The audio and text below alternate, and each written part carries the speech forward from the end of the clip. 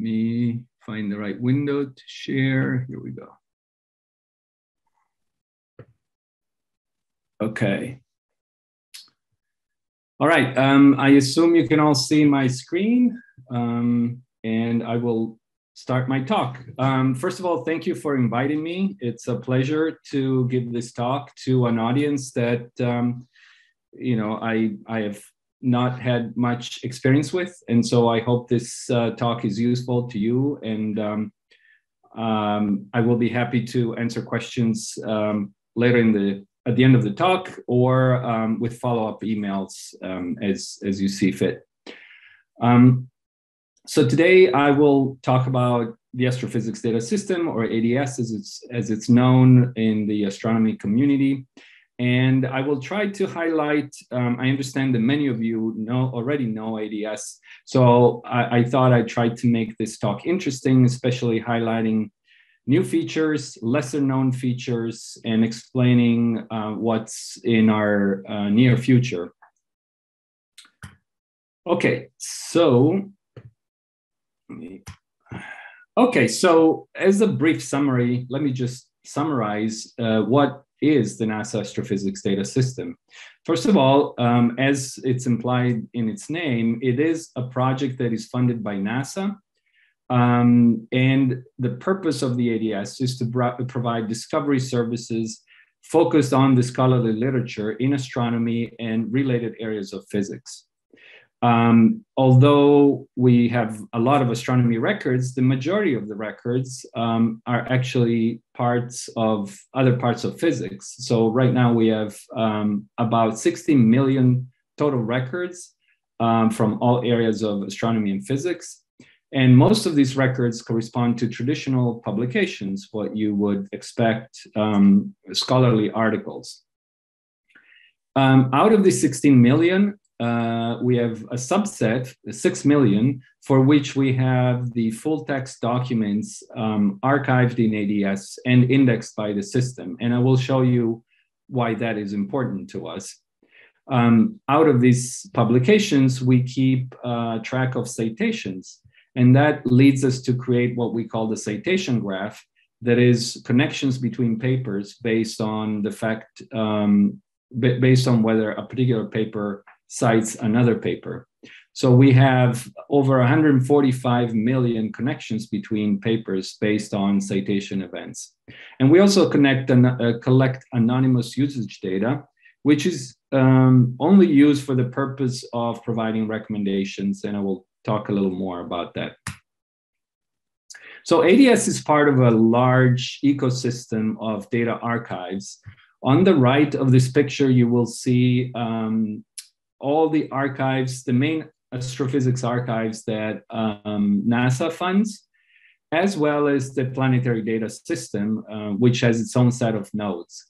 So you may recognize the NASA Extragalactic Database, NED. URSA has infrared, is an infrared archive maintained at Caltech. There's NEXI that maintains exoplanet data. MAST has Space Telescope, is hosted at Space Telescope and has Hubble Space Telescope and soon JWST data.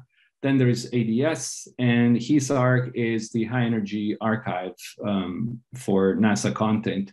On the left, as you probably recognize, there are a lot of other projects, international projects, all of which participate in the International Virtual Observatory Alliance.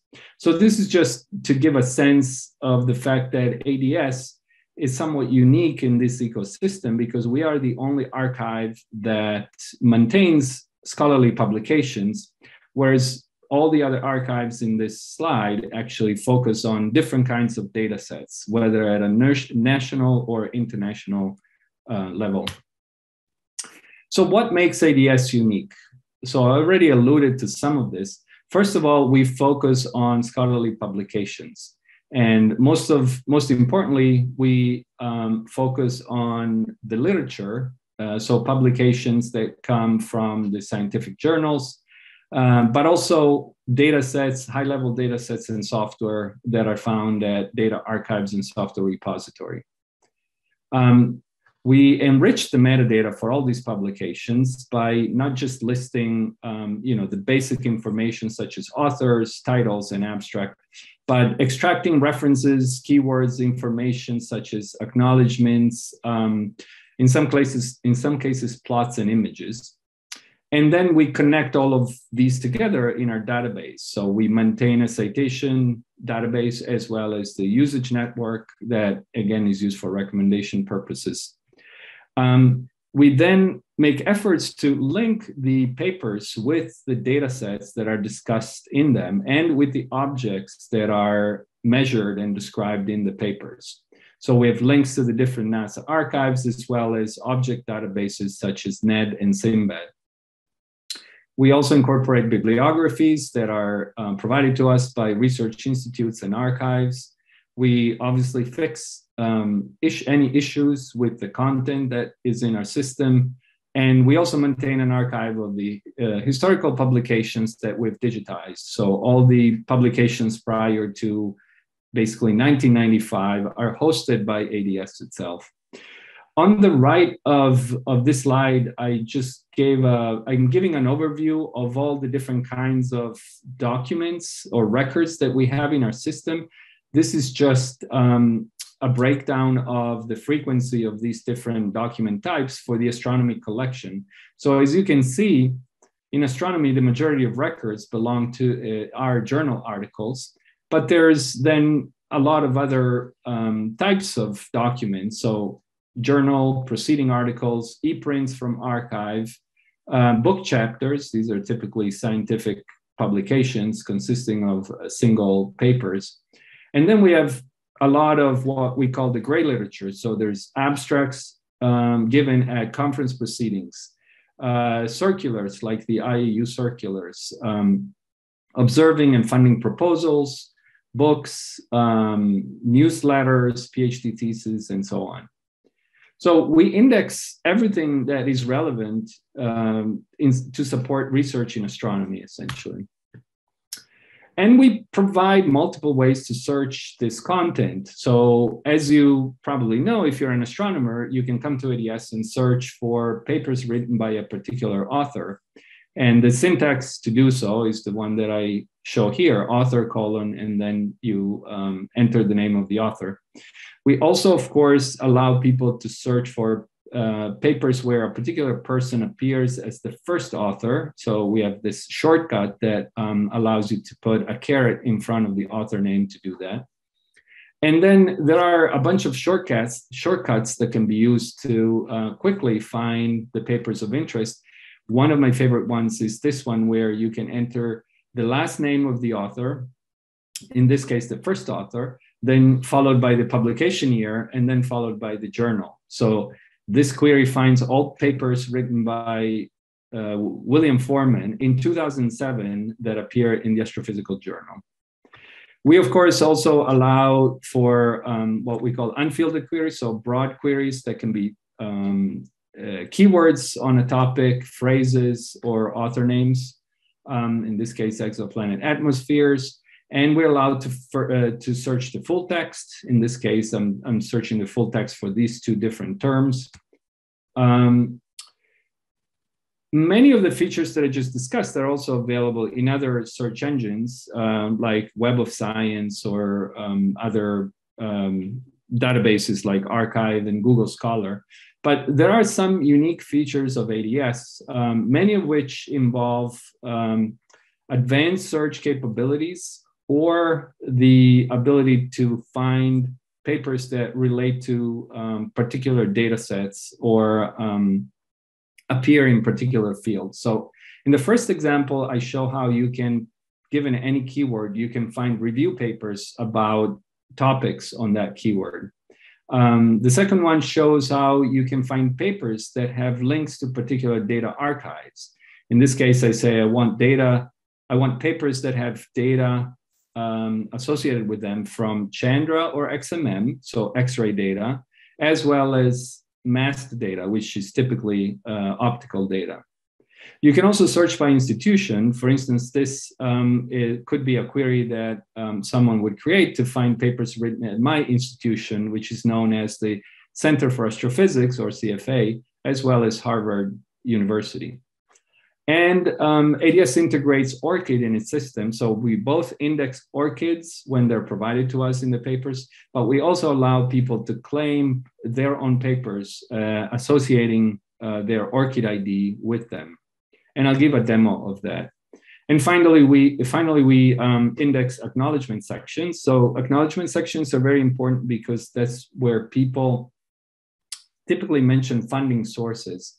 And in this case, I show that this query finds all papers that acknowledge NASA funding or that have NASA as part of the affiliation of one of the authors. So this is a good way to find all papers that NASA funds either by hiring people that do research or funding people that do research. Let me see. Okay, sorry. So the next thing I wanted to highlight, and hopefully I have time to show this in my demo, is the notifications and recommendations that we've built into the system. One can build a profile and create a set of queries that return content of interest to them. So the queries can, for instance, show all papers written by a certain person, and then week by week you would get a list of new papers that that person created. Or they could be citations to the paper written by a particular person, or they could be papers that match a particular keyword, a particular phrase, or that have been written by particular authors. And then there's a mechanism to generate a notification based on any arbitrary query that I'll show you later. So what you get back are either daily updates from all of these notifications, that's what I'm showing you here, or weekly updates. If you choose to have a weekly update, typically you can have a more restricted set of queries that provide a sort of an updated newsletter of what happened in the last week. And also we have started introducing recommendations which are made based upon your browsing history. One of the areas in which we, one of the functions of ADS is not just providing access to all of this information, but also actively promoting what are called the FAIR principles. FAIR stands for findable, accessible, interoperable, and reusable. And it's a set of principles that really espouse the idea of open science, that is, making data, software, and publications more easily available and accessible to everyone. So how does ADS help in this regard? First of all, we link to publications in our system.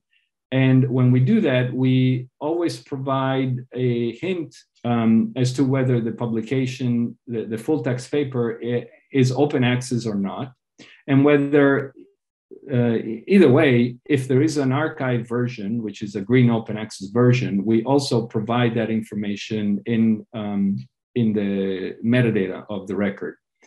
We also, as I mentioned, provide links to data products. In this case, you can see this particular paper has links to 8 different archives, which include SIMBAD, which is object measurements, as well as NED, and then a bunch of other archives that have observations associated with it. We also have links to catalogs published with the papers when those exist in Vizier. And we have a way to filter and search for object names. In this case, I'm showing that you can use our filtering mechanism to focus your searches on particular object names. And finally, we index software records that are entered in the Astrophysics Source Code Library, or ASCL, as well as software citations that we extract from the papers and that are cited through a DOI. We also provide support for interdisciplinary research, certainly in the context of NASA. As you may know, NASA not only funds astrophysics, but they fund other related research in planetary science, heliophysics, and also the earth sciences. So some of the goals of recent strategic goals for NASA are the search for life in the universe, which is a huge research topic and that requires expertise from different disciplines. So you not only need astronomers working on this subject, but also planetary scientists who are experts in the geology of the planets and in the characteristics of planets. So when you look for exoplanets, you need to have that kind of knowledge. You also need a lot of expertise about geophysics and atmospheric science, because one of the methods in which these exoplanets are detected and biosignatures are detected rely on the analysis of spectra from atmospheres. So how is ADS helping in this? Well, being able to have a central search engine that allows one to search and find connections between papers based on citations, topics, and co-readership can help in making those connections. And these connections sort of emerge organically simply by maintaining our citation database, by maintaining links to the data archives, and through these links, connecting the dots and finding information of interest. This visualization is one that was generated using ADS, using the so-called paper network, and shows all the different topics that are found in the cited literature appearing in planetary science and astrobiology journals. So if you're interested in exoplanets, you also need to read literature that has to do with the solar system. As you can see, many of the solar planets are represented here and their moons and so on. So what we have been asked to do recently, 6 months ago, NASA officially asked ADS to put effort into expanding our coverage to planetary science and heliophysics in a formal way. We had been indexing some of this content, but now we will go much deeper and try to be as thorough for planetary sciences and heliophysics as we have been for astrophysics. So we will not only index journals, but also the grade literature, conference proceedings, preprints, and so on. We have already started to also index high-level data products. So the Planetary Data System, Small Bodies Node, has issued DOIs for some of the curated data sets, and we've ingested them. We have mined links to planetary archives and earth science archives from the journals of the American Geophysical Union. And we've also started including software packages that are cited in articles from the AGU. Okay, so I will start giving a quick demo just to highlight some of the things that I've been mentioning before. So first of all, as you may know, we can do a search for authors using these keywords. As you can see, I've configured my user profile to, by default, search the two collections that are of most interest to me, astronomy and physics.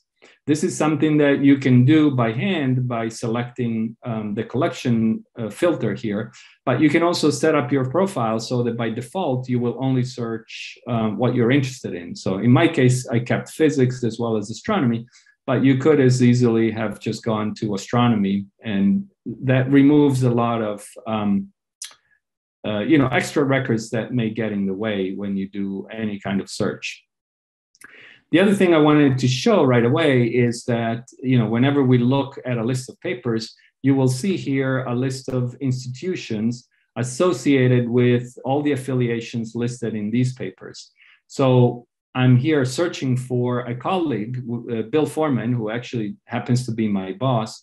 I'm finding his papers. So it's normal that we find a lot of papers written at the Smithsonian Institution, which is our parent institution for the Smithsonian Astrophysical Observatory. As you can see, it includes the CFA, which is where we are, as well as Harvard University, because Harvard University is also a parent of the Center for Astrophysics. But this information immediately gives you additional useful information, such as the other institutions that are found in the list of collaborators.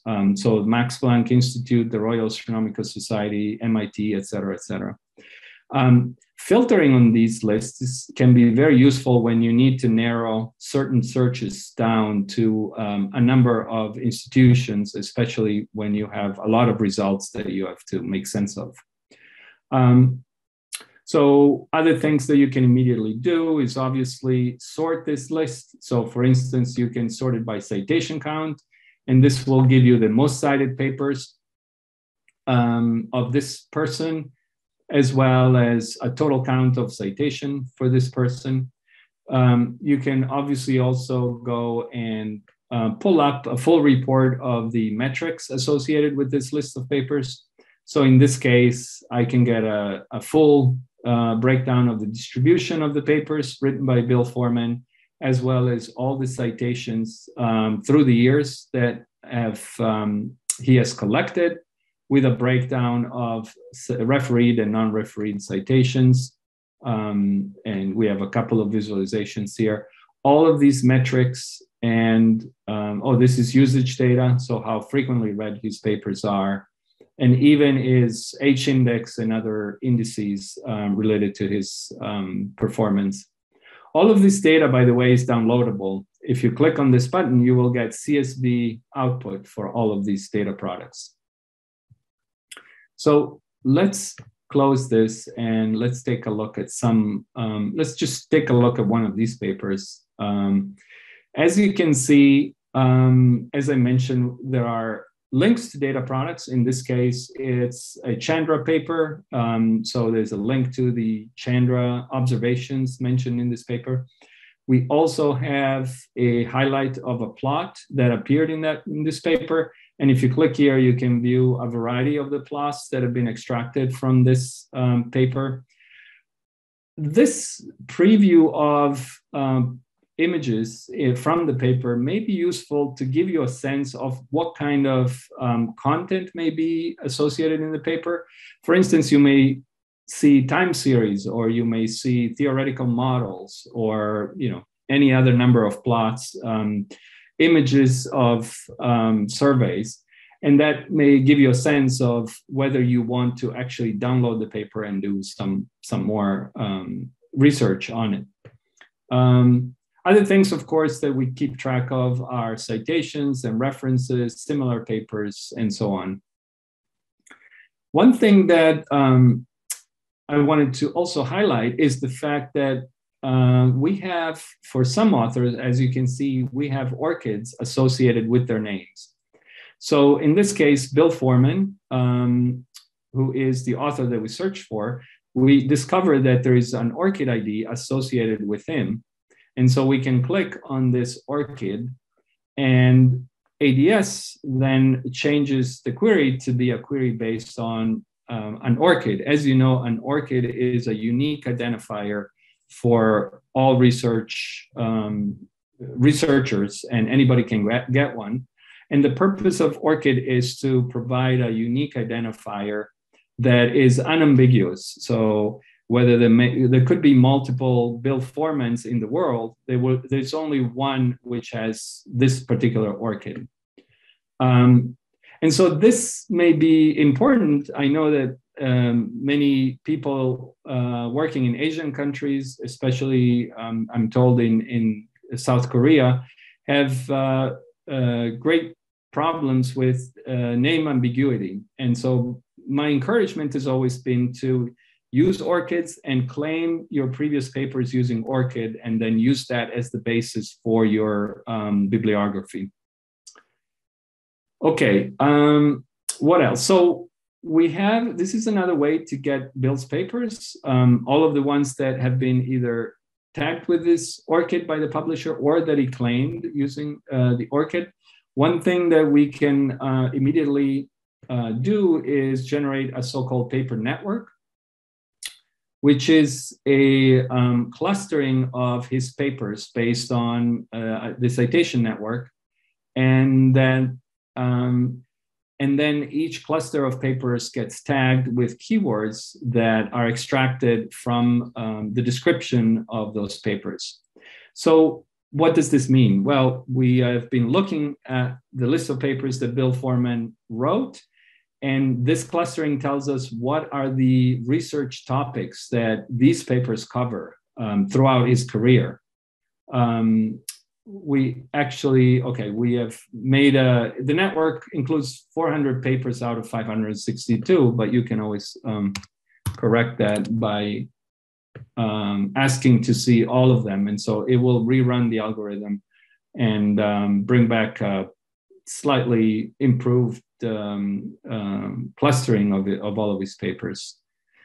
And I apologize, the system is a little slow at night because this is when we do most of our updates. So as you can see, we have a number of topics that he worked on.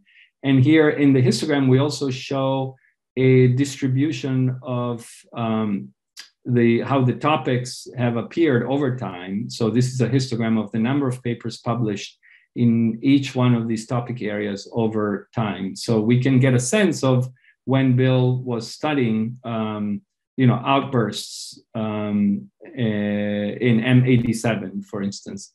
By clicking here, we also see what those papers are.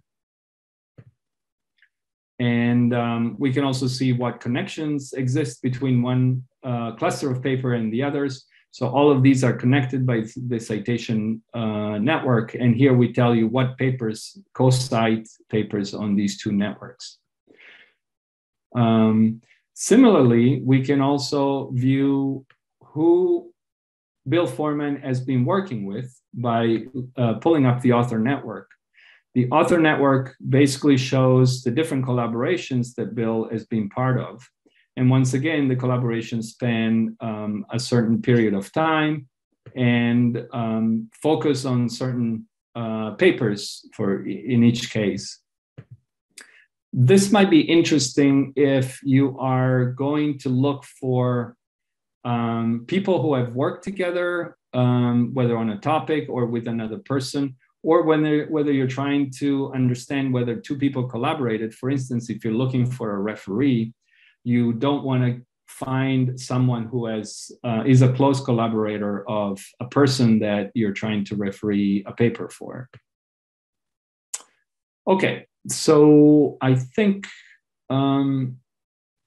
this is enough for this. I mentioned ORCID. I wanted to show you one more thing to make sure you're aware of this. So I am going to look for my own paper.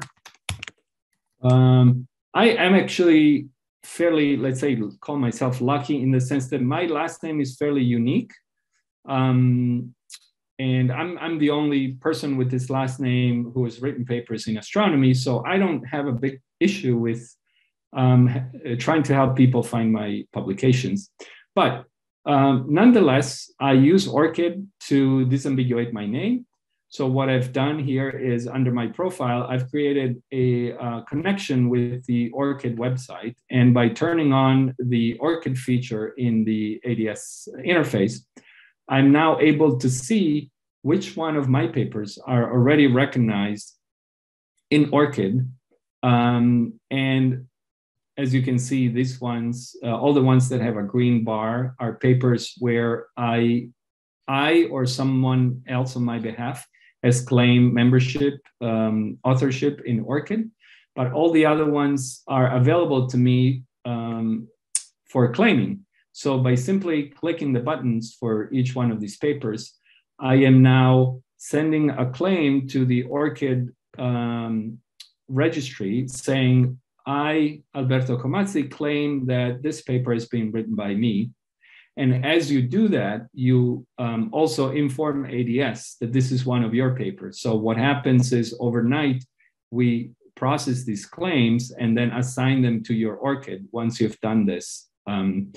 And once you do that, again, the advantage is that you can simply use your ORCID as a way to search for all your papers, and you can give that search to your colleagues or use it to generate your CV, for instance. Another feature, okay, so let's turn this off. Another feature that is quite useful is the one associated with libraries. what we could do, sorry, let me find the menu here.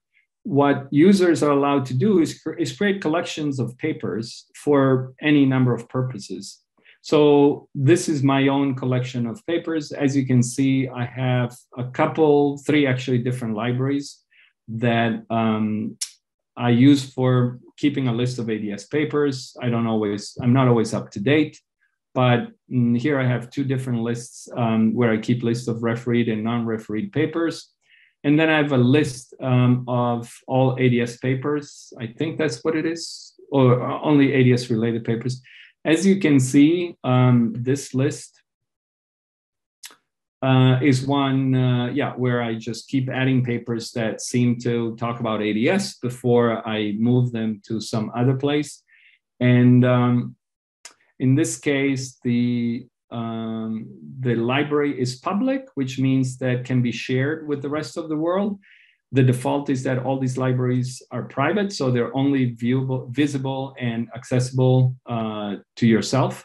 Not only that, but you can invite collaborators to either view or edit the contents of the library. In this case, I have two collaborators within my team. So any of us can add papers to this library. And this can be a very useful way to share reading lists with your colleagues, or if you're writing a paper with someone else and you are creating a list of references, the bibliography for the paper, you can have multiple people add the papers to this list and then use it when you've completed the bibliography. And of course, any paper that you search can be easily added to any of these libraries. So just to clarify, this paper, I think I haven't put it in my library yet. So I can go here, select, let's just put it in the ADS library and add the paper to it. And one new record was added to the ADS library. Okay, so that's all good. Now, what do you do when you need to research a new topic? Well, ADS provides multiple ways to do that, but the simplest way is to simply type the keywords related to the subject of interest.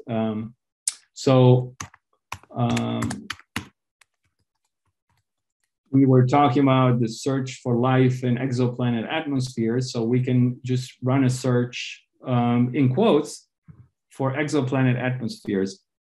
Using the double quotes means that this is what we call the phrase search. So we're looking for both of those two words appearing next to each other, not just anywhere in an abstract or a paper.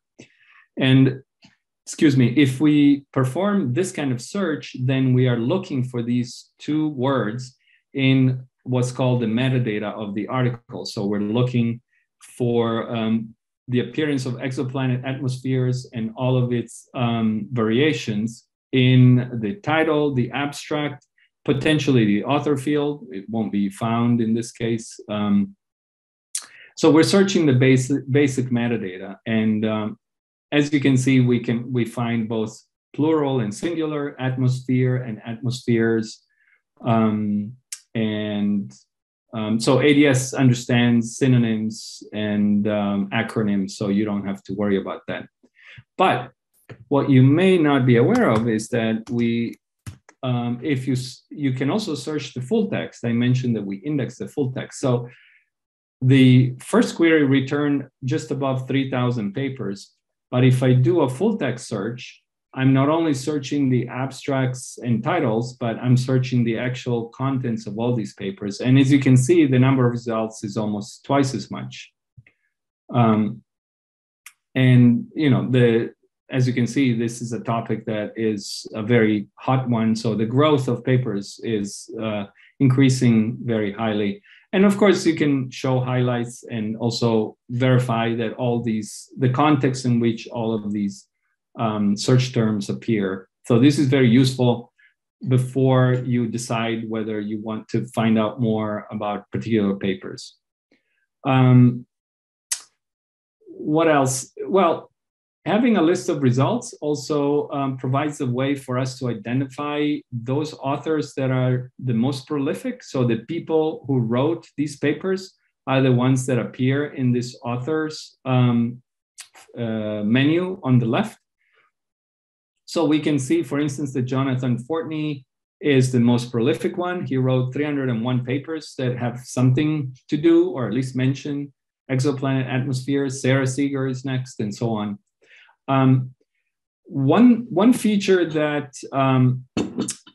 that we have, our system has, and that you cannot find anywhere else, is the capability for any list of results to be used using a second order operator. And there's a whole blog post and article and help pages that discuss that. But I'm just going to show it by example. If I go under the Explore menu, as you can see, we have operations that can be done on this list of results. One of the operations is reviews. And the meaning of this, I'm just going to do it, and then I'll explain what is happening here.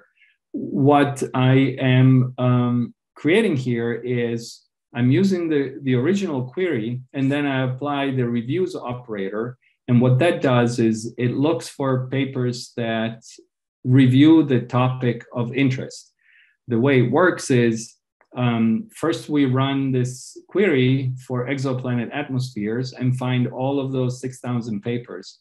And then we look at using the citation graph, the citation information in our database, we look at which papers cite a lot of those exoplanet atmospheres articles.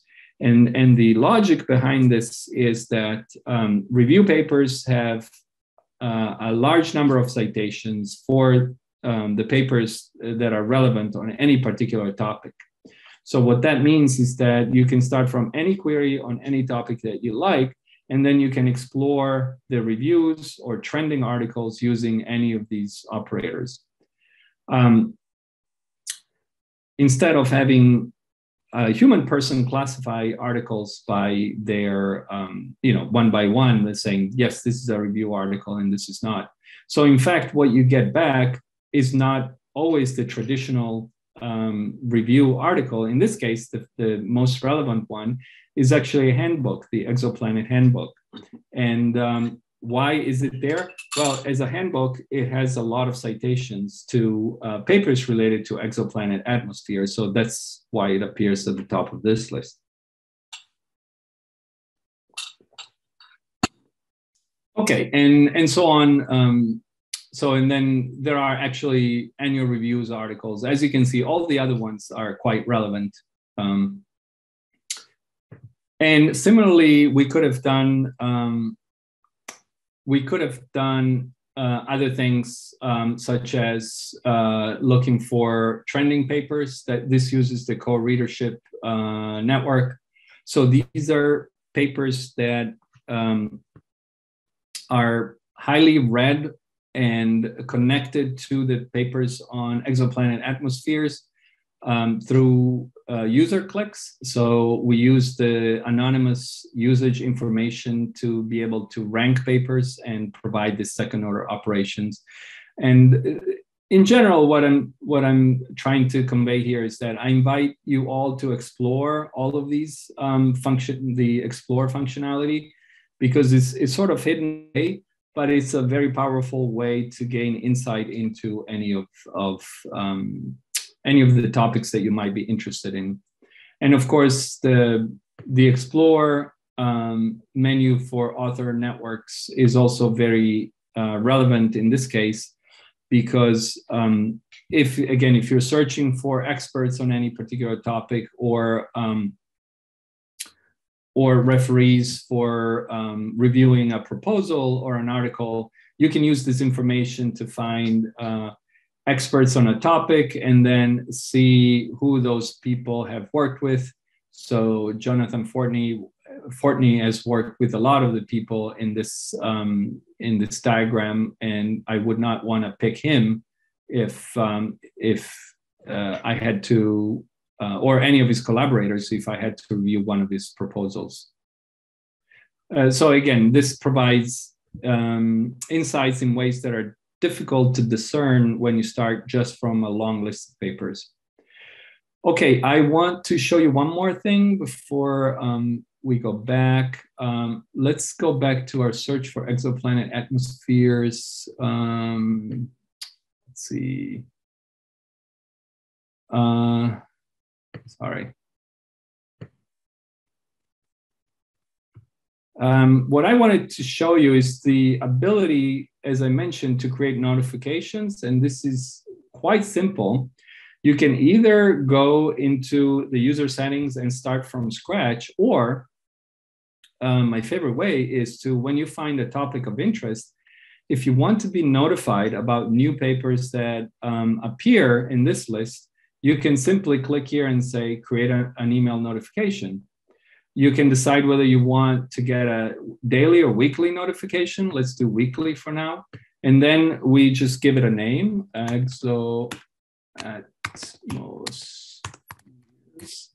So I'm giving it a name and I click on create. Okay, the notification is created. And now I'm going to go to my notification settings and show you that it's right here. It appeared as the most recent notifications. But as you can see, I've already created a bunch of them prior to this.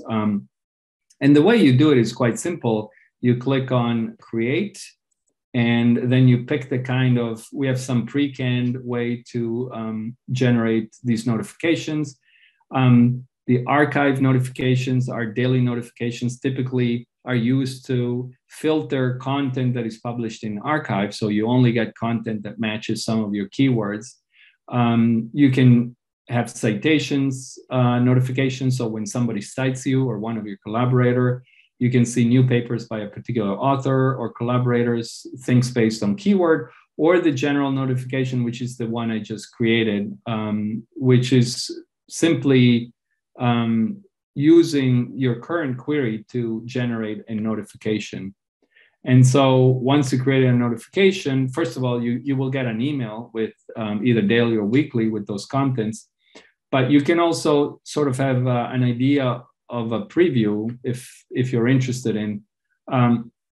This is what happens under the hood. ADS is taking your original query, exoplanet atmospheres, and then it applies a filter that says, I want only publications from the last week. So this is 6 days or 7 days worth of papers. And I'm doing that by, it's doing it for me by specifying the entry date of these new records in our system. So if I had created this weekly notification, I would have gotten 6 papers in my email for the week. Okay, so I think that's enough for the demo. I would like to add a couple of things before I conclude. So everything that we do is certainly reflected in our website, and the demo that I just gave you gives some highlights of things that are available to you. It's by no means exhaustive. But one important thing that I wanted to also mention is that everything that you can do through the website, you can also export and access through our API. So first of all, through the website, as you probably know, you can export records to be included in your manuscript. So in this case, I'm exporting a BibTeX record so I can cite this paper and without having to worry about formatting or doing it by hand. All the visualizations and the statistics can be exported as CSV files. And to do that, you just click on this download button and you get back the data without having to know, anything about programming. You just download the data that you're viewing in your browser. If you are into programming, then we have a rich API, which is open. All you have to do is register and get a token. And we have extensive documentation that I illustrate here. We also have a blog entry that we recently created that explains how all of this works. And there's also a Python package, which is pip installable. Pip install ADS will get you a package, a community contributed package that makes all of this access much easier. We also have created some sample notebooks. So these are Python notebooks that you can just fire up, and all you have to do is enter one variable, which is your developer token, and then you can easily query the API. And yeah, and that's it. So more information, I'm happy to share the slides. I have some pointers here. Everything that you see here is available through our homepage. You maybe need to dig a little bit. And I will stop at this point. Thank you, wishing you a happy new year, and answer any of your questions.